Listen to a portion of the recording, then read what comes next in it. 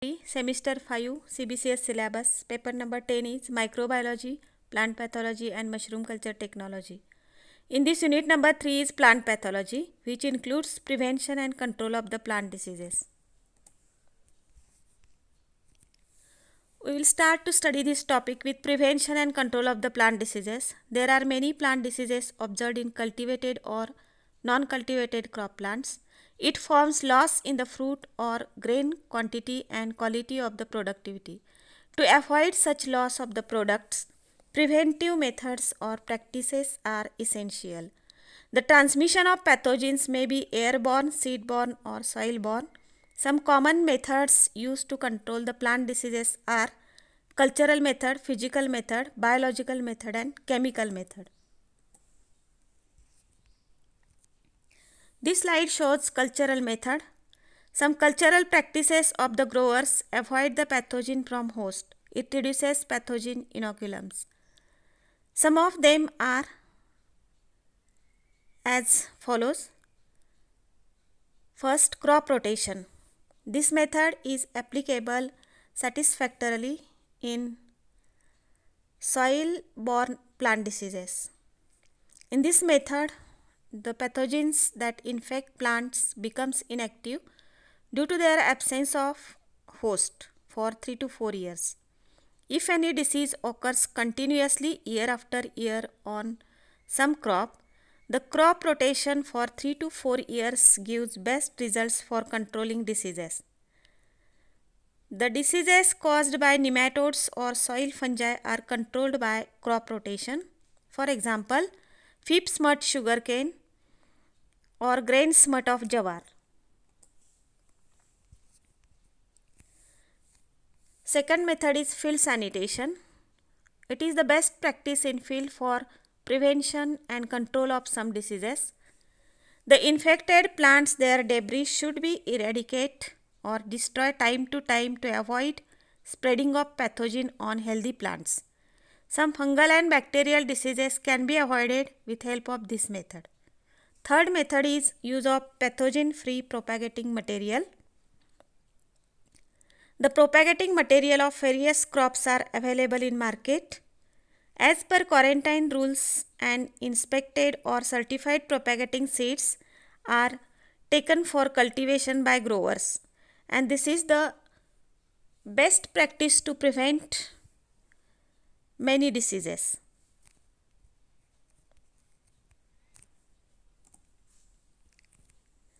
Seed treatments before propagation. Farmers directly use the seeds from storage for further cultivation. Such seeds are contaminated by pathogen and their reproductive structures are also contaminated. Before the cultivation of these seeds, seeds can be treated with various chemicals like cold treatment, hot air, hot water treatment. Such treatments kills or inactivate the pathogen. Fungicides, bactericides, organic and inorganic chemicals are used for seed treatments to remove soil-borne diseases. The next method is use of resistant varieties. Avoid the use of local propagating material for cultivation.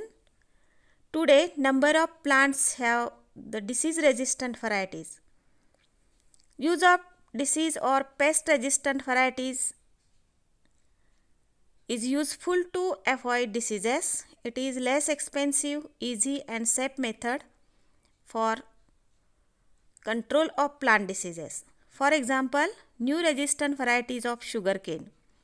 CO85004 Prabha, CO86032 Naina, CO86249 Bhavani, CO87025 Kalyani, CO89029 Gandhak, CO87044 Uttara, COLK 94184 Uttar Pradesh variety,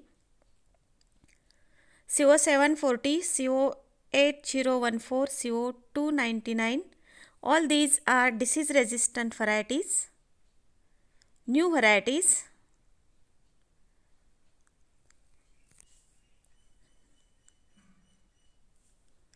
These new resistant varieties of sugarcane reduces plant diseases. Then the next method is physical method. Physical agents used to control plant diseases: high or low temperature, dry air, hot air, light wavelengths, UV lights, alpha, beta, gamma radiations, X-rays. These are used to control diseases of the plants. We will start to study the first method, which is physical method. Soil sterilization by heat. Soil is a core of different pathogens, those who causes soil-borne diseases. It is natural culture medium to the crop plants. At necessary level, we can able to apply this method. Soil can be sterilized in greenhouse or in seed beds and cold farms by heat carried in live or aerated steam or hot water at 50 degrees centigrade.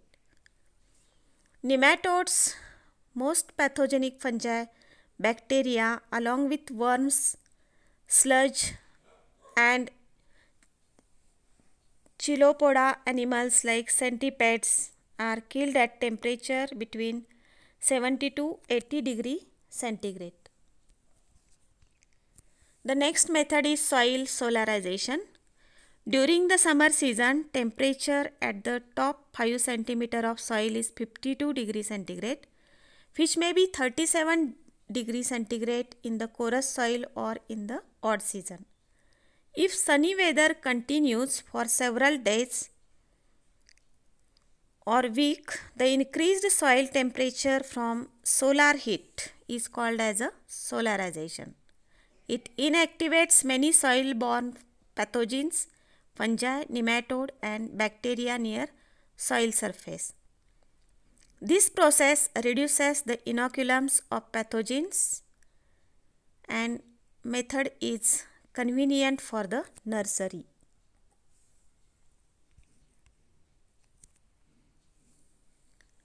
Drying stored grains and fruits. This method is utilized to reduce airborne diseases. All grains, legumes and nuts carry with them variety and number of fungi and bacteria that can cause decay of the seed or grains organs in presence of moisture. Such decay can be avoided if seeds are dried in air or seeds are treated with heated air until the moisture content is reduced. Fruits and different type of pulse can be stored dry for a long time period and then it becomes disease free due to low moisture. For example, grapes, figs, pulse can be dried in sun to keep away from fungi and bacterial infections.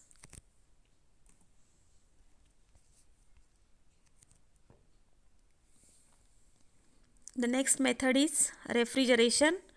This is most widely used effective method for controlling post-harvest diseases of the fleshy plant or fruits or vegetables. The low temperature up to 4 degrees centigrade freezing state or below that inactivates the fungi and bacteria and prevent the disease formation. Next method is radiation.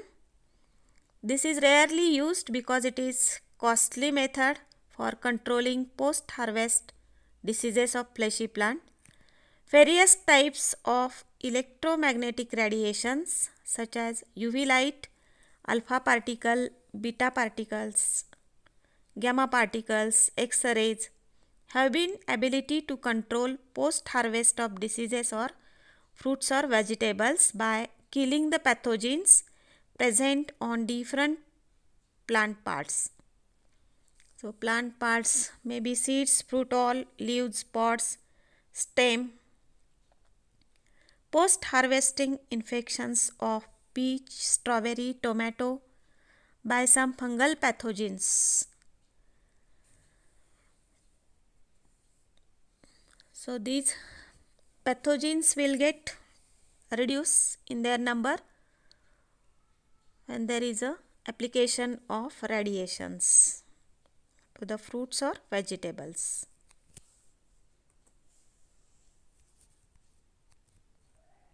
Next method is biological method. This method is used to protect the plants from pathogens. Utilization of the antagonistic microorganisms to the infected plant parts destroys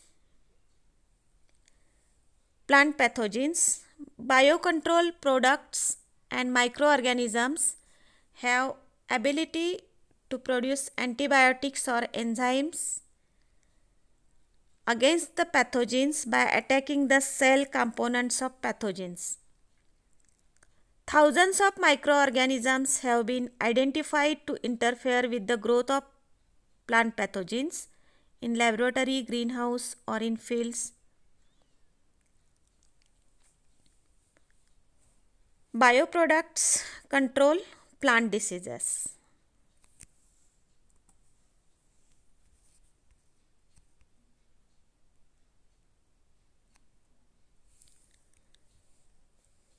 Let us see this table. Biocontrol products are available commercially in the market. Bacterial products: Galatrol, Nogal, Companion, Kodiak, Biojet Spotless, Biosave 10 LP 110. Fungal products: AQ Biofungicide, Aspire, Biotoxy, Tricodex, Tricojet, Niprol, Bioderma, Guard. All these products are with antagonist with different strains. For example, Agarobacterium radiobacter strain 84, strain 1026, Bacillus subtilis strain GB03, Pseudomonas aerophaciens, Pseudomonas syringae, Ampylomyces quisquatum 10, Candida oleophila 182, Fusarium oxyspora, Trichoderma horizonum, Trichoderma viridi. This antagonist acts on pathogen and reduces the diseases.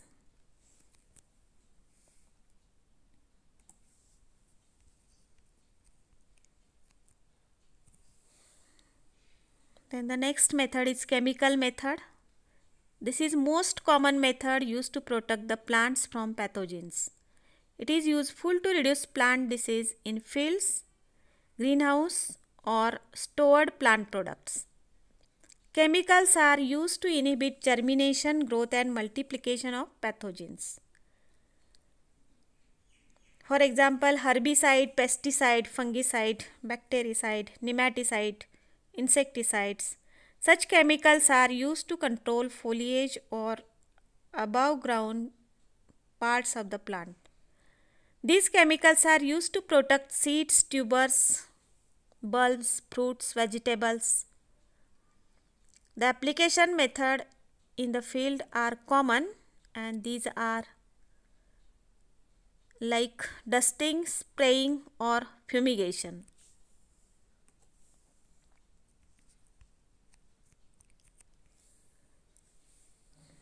See this slide. It includes information about name of the chemical reducing different diseases. Some inorganic chemicals are used to reduce disease. Copper compounds, Bordex mixture, fungicide with copper sulfate and calcium hydroxide. Sulfur compounds, fungicide in the form of powder, paste or liquid. Carbonate compounds, sodium bicarbonate, bicarbonate salts of ammonium, potassium, lithium. Phosphate compounds, monopotassium phosphate, dipotassium phosphate. Reduces fungal, bacterial, blight diseases, leaf spot diseases, anthracnose diseases, black spot of roses like diseases.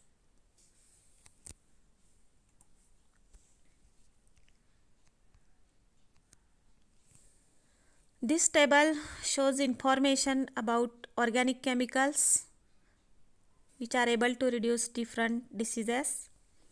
Sulfur compounds, ethylene, dithiocarbamates, fungicides thyram, forbam, nebam, monab, zineb, monocop, mancozeb, dithiocarbamic acid, diethane 45, diethane 78, quinones, aromatic compounds, pentachloronitrobenzene, dichloram, chlorothalonil, biphenyl, heterocyclic compound captan, organophosphate fungicide, pyrimidine, triazoles, antibiotic, streptomycos, streptomycin, cyclobenzimide, nematode carbamates, organophosphates, isothiocyamates. All these organic chemicals control leaf spot, blight, fruit rot, smut, rust diseases, leaf lesion diseases, powdery mildew diseases, insect infection of the plants.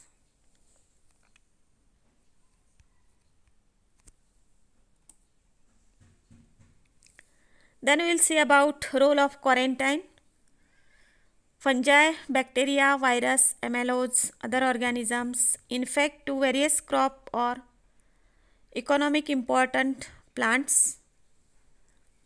These pests and pathogens present in air, soil or on the seed surface which reduce the quantity and quality of the production.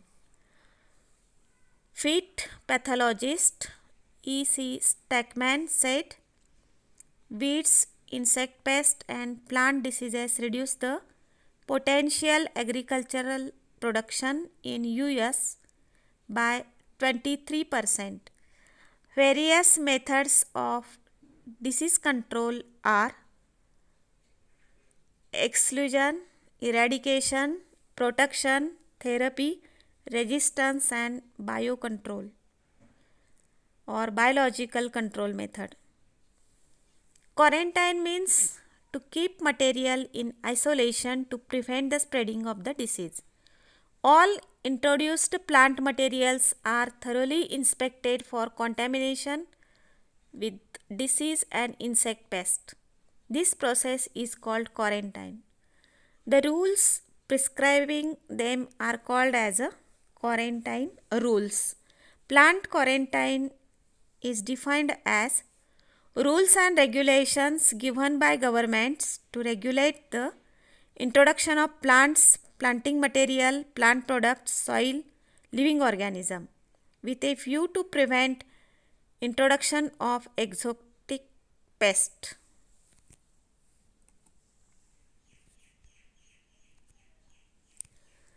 Plant introductions could be in form of new crop varieties. From new crop variety, germ plasms are collected. For crop diversification or germ plasm, the new crop varieties are useful. It is in the form of primitive land races or wild relative of the crop plants. Germ plasm from centers of origin and crop diversity may possess valuable genes for resistance against pathogens. These germ plasms are with high yield, early maturity, cold drought, salinity tolerance and quality traits like increased oil, protein content and nucleic acid like good characters. So all these good characters are present in the germ plasm. Plant quarantine services prevent entry of hazardous pest, pathogen, weeds and supports to entry of valuable genetic resources, that is germ plasm with good quality character. These activities are meant to help agricultural development. Plant quarantine officials must strive to provide adequate safeguards to allow smooth flow of germplasm resources in a healthy state. They should try to ensure that the germplasm, when received in quarantine station, is processed promptly by plant quarantine office, and these germplasm are pure due to cultural, physical, chemical or biological considerations. The movement and sale of tuber, bulb, seed, nursery stock, fruit, trees, vegetables, combs between and within the states are controlled by the regular agencies of the state. Plant quarantine service at different levels is the best practice to prevent harmful diseases. Quarantine certified materials are free from pathogens and with ISI mark. Material examined by fumigation, heat or chemical treatments or tissue culture methods. Material is imported into India with valid import permit of central government. Material is certified by Designed Inspection Authority, National Bureau of Plant Genetic Resources, New Delhi. Has been designed as the national nodal agency for exchange of germplasm material of agri-horticultural crops for research purpose. It has also entrusted with quarantine responsibilities in respect to germplasm of these crops. The director of NBPGR has been empowered to issue permits for import of seeds for research purpose. Most of the plant material enters in the country as airmail parcels, or passengers going abroad also bring seed material with them. Various research institutions under the Indian Council of Agricultural Research and Council of Scientific and Industrial Research System, agricultural universities, state departments of agriculture and private individuals or agencies are ultimate users of the introduced germplasm material. It is useful for crop improvement.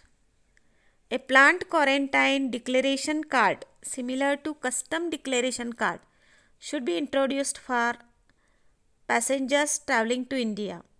In India, introduced plant material is examined by NBPGR at Amritsar, Chennai, Bombay, Calcutta, Delhi and Madras by the rule and regulation of the quarantine. So this was about a role of the quarantine.